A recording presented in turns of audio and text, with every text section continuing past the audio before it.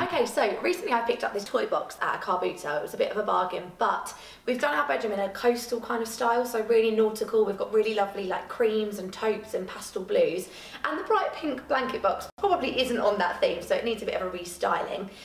So on the top, what I've gone for is this driftwood style DC Fix, which has got a really lovely, it's kind of like lollipop sticks pattern going through it with all those colours that will fit in really nicely with the theme of the bedroom.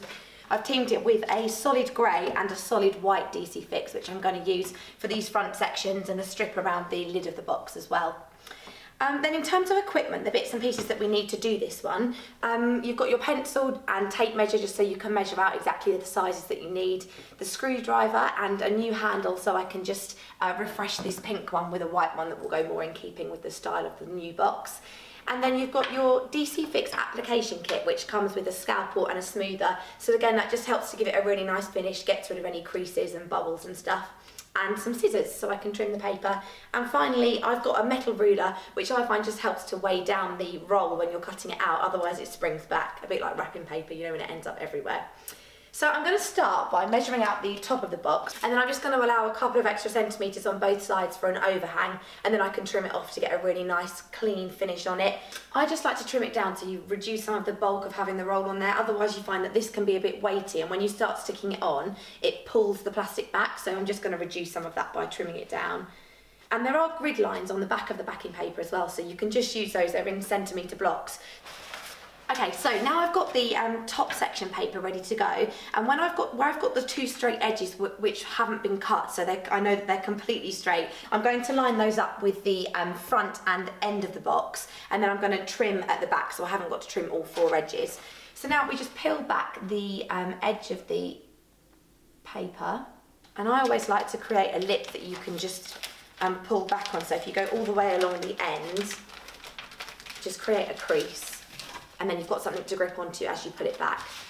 So the thing with DC Fix as well is it is repositional, so as you go, if you find that you've got a bit that's gone a bit wonky, or maybe there's a crease or a bubble that you can't get out using the smoother, you can just pull the paper back and reposition it, so you don't have to fret that once it's on, that's it, it's all fixed and it's all over, game over. It's not like that at all. You can redo it if you need to.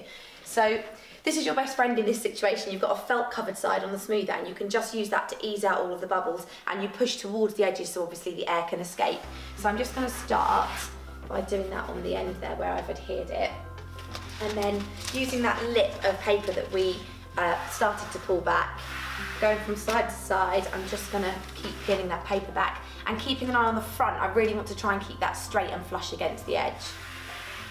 What you do find as well is sometimes you get a sneaky bubble that you can't see from one angle, so if you do just come down to eye level or just jump around the other side and have a look, sometimes you can spot a crease or a bubble that maybe you hadn't seen to start with, so it's just worth double checking. Right, I think that's all good. What I'm going to do now is just use the scalpel from the application kit and trim around the edges. This has got rounded corners on the lid of the blanket box, so I just need to make sure that I push that right in up against the lip of the edge. Okay, so that's the lid done, and as I said, we've gone for the nautical style theme on the top. That's going to be way too busy, I think, if I cover the whole box in that, so now I'm going to jump to the front sections. First thing to do is take off the sparkly pink handle, because we're going to upgrade that to something a bit more in keeping. So I'm just going to use the screwdriver.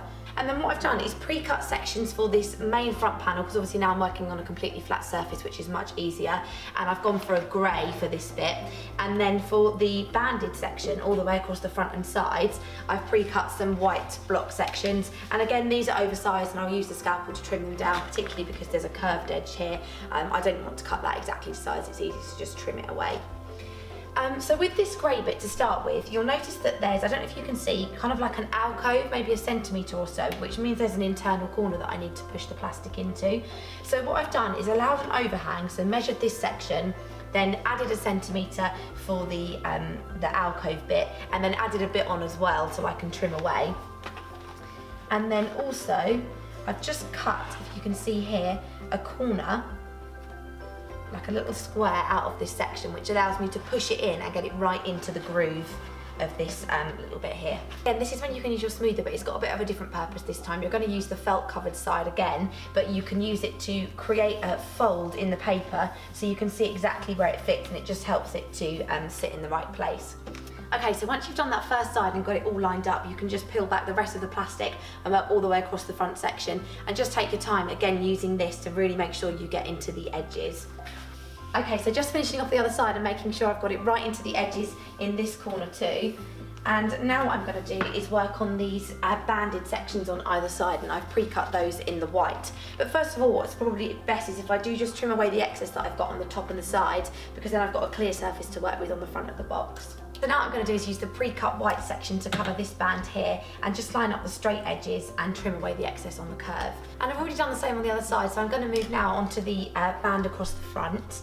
So again, I've pre-cut that in a white, and it's just a rectangular strip. So just sticking on the edges and using the straight edge on the top of the box, and then I'm going to pull back the backing paper and just ease that towards me. Great, so what I'm going to do now is also cut another strip to go around the lip of the lid. So this is just going to be one long thin strip, exactly the same process as I've done with those front ones, so I'll show you that when it's all done in a second. Great, so the final thing to do is to put the new handle back on. So I just need to find, if I open the lid, where that hole is and pop the new handle in. I'm going to push it through from the back just so I can see where it needs to come out the other side. And you can even use your scalpel just to create a tiny little notch so it can push through more easily. So that's it, all done and dusted. I'm really, really pleased with this. I think the driftwood looks really beautiful on the top. I love that nautical sort of pastel taupes and natural colours that I think will go really beautifully in our coastal themed bedroom. And you certainly wouldn't know that this was covered in stickers and pink and white paint underneath. So it just has revamped it, given it a completely new lease of life. And I'm going to go and pop that at the end of our bed now, and we're going to use it as a blanket box.